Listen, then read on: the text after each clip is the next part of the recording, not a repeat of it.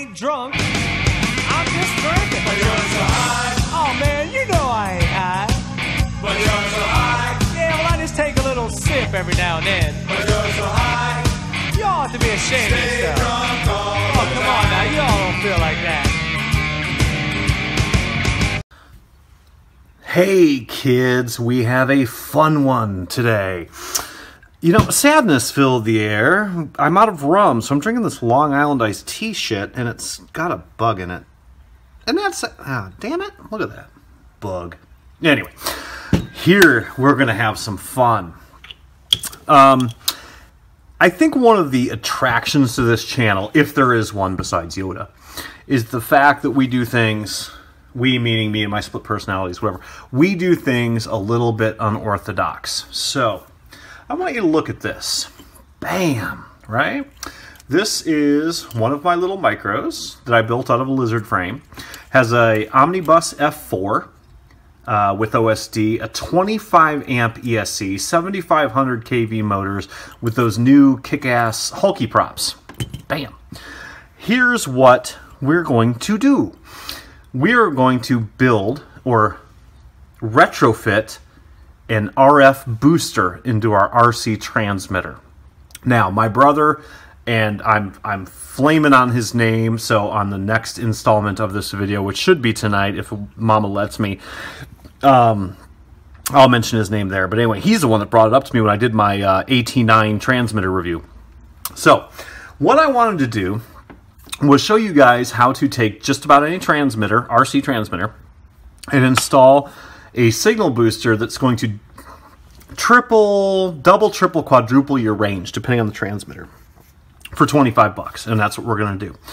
So, you have to have, whenever you do a science experiment, which is what this is, you have to have a controlled environment, controlled attributes of the situation, okay? To you know, do your tests in.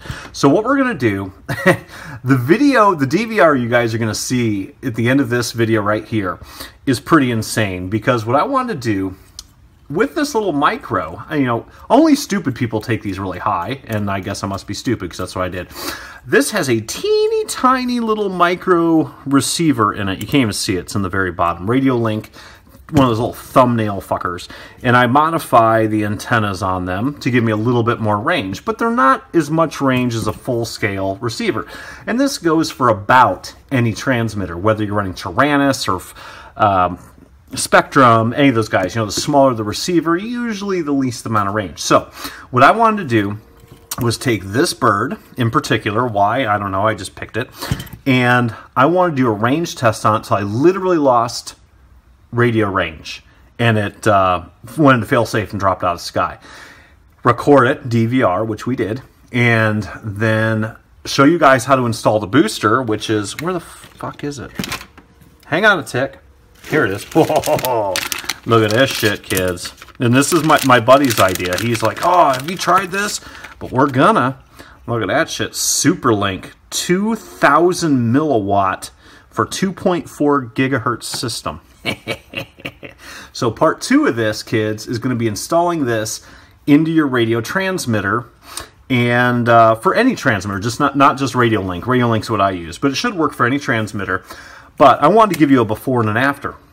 So what I did, usually if you think to yourself, one of the things you can do, I was thinking, what's the best way to test range? Well, the best way to test range is to use one of my drones that has the feedback, and it tells you how many meters you are away from home and all that stuff. And that's very scientific, and that's all well and good, but I didn't leave the subdivision today. So what I did, you see a lot of guys doing range tests. They'll fly really fucking far away, and then the thing will fall out of the sky. They'll go find it. I'm like, that's stupid, dude. I'm going to go vertical.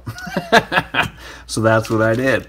I took my good old Commanders and my Super Dick here, you know, my antenna, pointed it straight up at the sky, and flew this little bird as high as it would possibly go until I lost radio signal. Now, there's a couple benefits to doing that. You're thinking, that's a little psycho. Well, there's no wind out today whatsoever. I mean, it's like a sparrow fart out there. There ain't nothing. So, my theory is, I make all my quads so they can arm at any angle. So basically what I do is I flew this thing up as high as it would possibly go twice. because I wanted 2 renditions of what it was going to do. And it literally went into failsafe, boom, started dropping out of the sky and spinning. Then I took my transmitter, hang on a tick, took my transmitter and I disarmed. This is my arm disarmed. I disarmed and waited for it to drop 200 or 300 feet, because I think I was probably about 1,000 feet maybe vertically. And then, you know, I'm spinning, doing the death spiral down, because it's totally disarmed, guys. When you see this thing falling, it is disarmed. I am not controlling it. I rearm mid-drop, and boom, I fly it home. Then I did that twice, just to get a relatively accurate measurement. Now, as you know from watching some of my other videos, I'm not all scientific about this. I have the ability to be all scientific about this. I can whip out my oscilloscope. I can do spectrum analyzers. I can do all that stuff. I don't want to. I want real world conditions, okay? I did not want to go hunting for this little fucking bird after I've had 5 Long Island iced teas, right? So I thought, fuck me, if you go vertical, you know where it's going to land. It's going to hit in your neighbor's chimney or hit some kid walking down the street or something like that. So I went almost straight up vertical. You'll see it in the video coming up. I did that twice. I basically literally hit my throttle full tilt and just sat there and just waited for the damn thing to fault out or fail safe. And she started dropping, and then I regained and flew. So that is, boom, you're going to see that after this video. That is the before. Then part 2 is going to be installing this booster into my radio. I'm going to show you a couple ways to do it, actually, because there's the right way and there's the JSONified way, which is the way I'm going to do. I'm going to install this within the transmitter, which really it's meant to go on the outside. But anyway, you'll see that in part 2, which I'm going to try to do tonight. And then the next time I have 0 wind outside, we're going to do the exact same thing in the subdivision, everything. That way you guys can kind of see landmarks a little bit. And we're going to, my guess is I'm going to lose FPV feed before I lose receiver feed.